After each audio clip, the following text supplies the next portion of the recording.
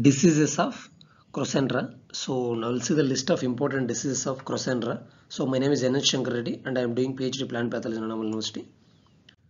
So the first one is a wilt, which is caused by Fusarium solani. We know very well that the prominent symptoms that is associated with the wilt is dropping of leaves and wilting of plants.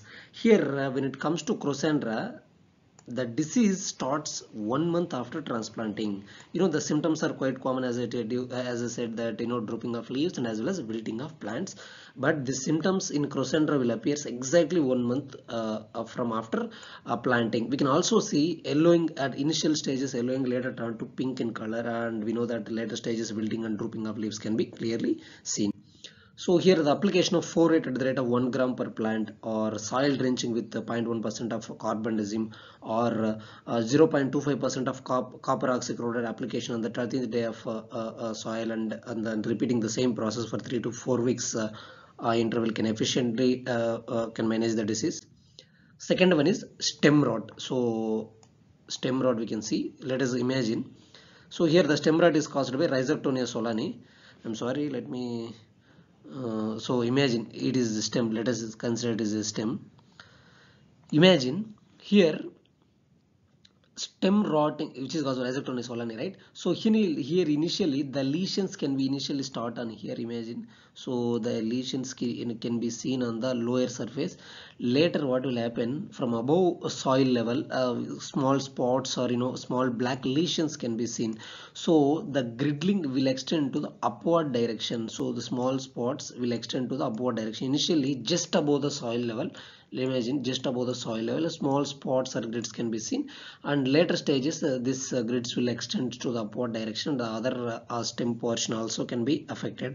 In later stages what will happen, the entire plant will collapses. So entire plant will collapses and root also will be rotted. So application of phosphatide aluminum, which is very effective against this disease. So leaf blight, which is caused by Coltotrichum crossandrae. Imagine it is a leaf, right? So imagine it is a leaf of Crossandra. It is not exact leaf of Crossandra, for your understanding I'm telling. So imagine it is a leaf of Crossandra. So initially what will happen, development of brown necrotic spots. So brown necrotic spots or red necrotic spots can be seen on the surface of leaves. In later stages what will happen, this brown spots becomes more darker. Then brown spots become more and more darker, and later stages brown spots become more and more darker and extends to the other parts also, not only in leaves but also stem portions. We can observe this. So shriveling off and drooping off of leaves, and as well as curling of leaves and rolling of leaves can be observed, and as well as in later stages entire, not only plant but also stem get infected by this leaf blade pathogen, that is called Coltotrichum crossandrae.